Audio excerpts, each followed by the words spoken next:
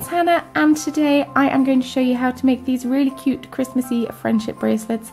They are Christmassy because the flowers in them are meant to be poinsettias, so that is what we're going with. This one I did with more pinky colour because I couldn't find my red, and then I found my red, and so this is the one I'm making in the tutorial. I covered in my last week's video, I covered a new way of making a loop like this, which I think is really nice, especially if you like to add buttons to your friendship bracelet, which I do. I think it makes a nice alternative closure and makes them removable, which is always useful.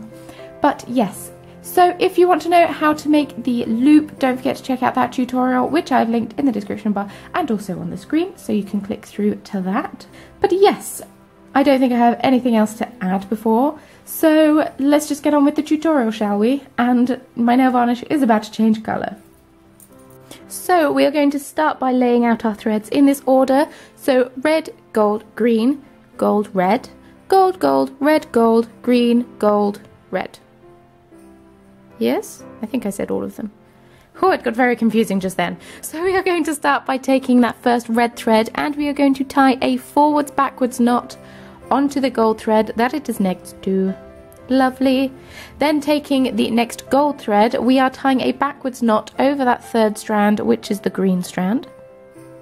Then we're taking one of the center gold strands and tying a backwards knot over the red strand, which is to the left of it. Take the next gold strand and tie a forwards knot over the next strand, which is a red strand. And then we're taking the next gold string and tying a forwards knot over the green string.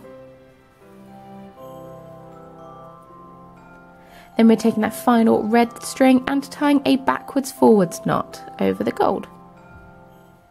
Wonderful stuff, row 1 is done.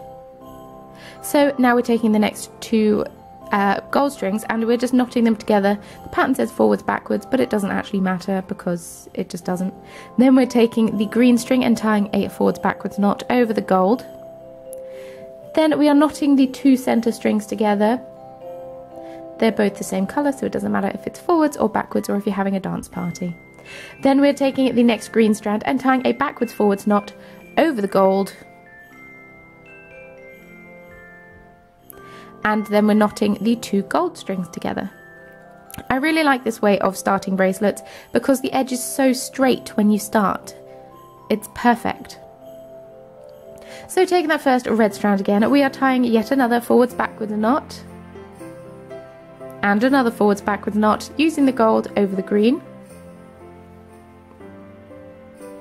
Then we are tying a backwards knot using the center red colour over the gold string, which is to its left. Now taking the other red and tying a forwards knot over the next gold. And now we're tying a backwards forwards knot using the gold string over the green. And finishing up this row, taking that final red string and tying a backwards forwards knot over that gold. You're going to get very repetitive with the red strings on the outside, believe me. So we're ignoring that first red string this time round and we are knotting those two gold strings together. Then we are taking the red string and we are tying a backwards forwards knot over the top of the green. Knot the two center strands together, which are both gold. This is for the center of the flower. And now tie a forwards backwards knot using the red over the green. Finally, on this row, you are knotting together the two gold strings. Wonderful stuff. Now once again you are tying a forwards backwards knot using the red over the gold. Now tie another forwards backwards knot. You are using the gold over the green. Forwards knot using the red over one of the center gold strings. Now we are taking the other red and tying a backwards knot over the other center gold string.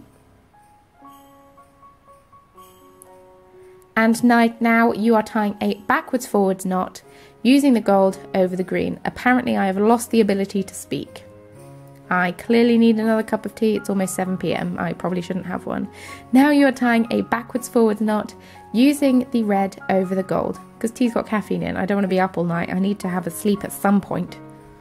Now you're going to take your 2 gold strings and you're going to knot those together. I am doing forwards knots for all of these ones.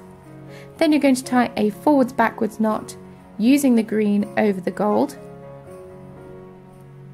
Then you want to knot together the 2 center red strands. And this is finishing up the flower, and I'm getting all my threads all hooked up together with my excitement. And then you want to tie a backwards forwards knot using the green over the red. And then knot the 2 gold threads together.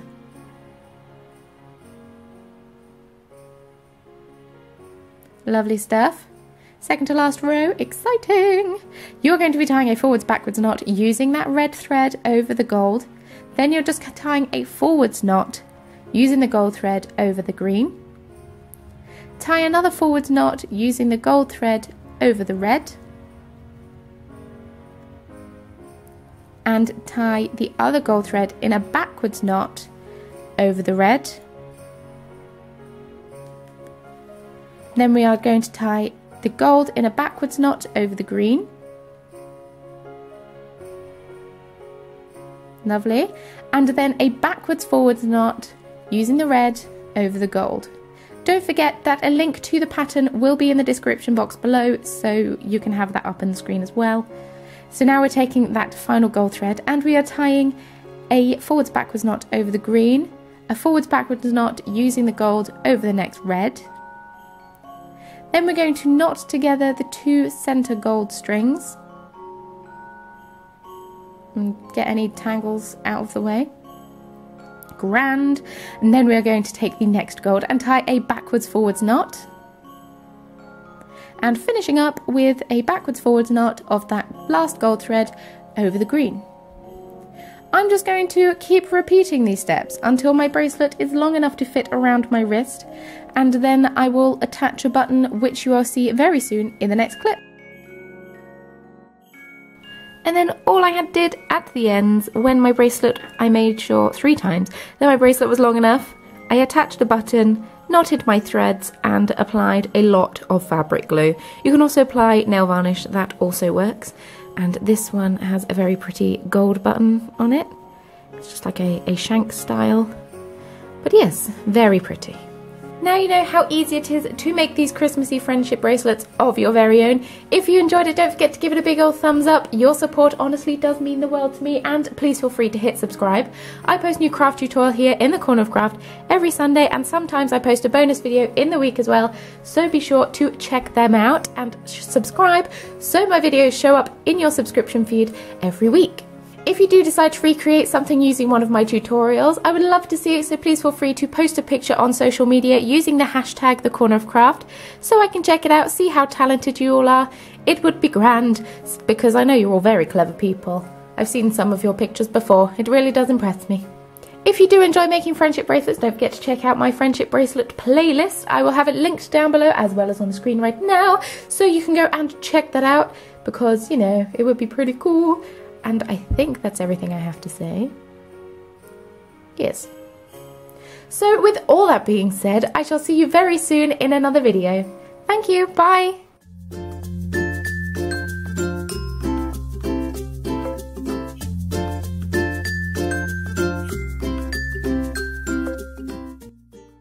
Hey everyone, it's Hannah, and today I'm going to show you how to make this really cute button loop.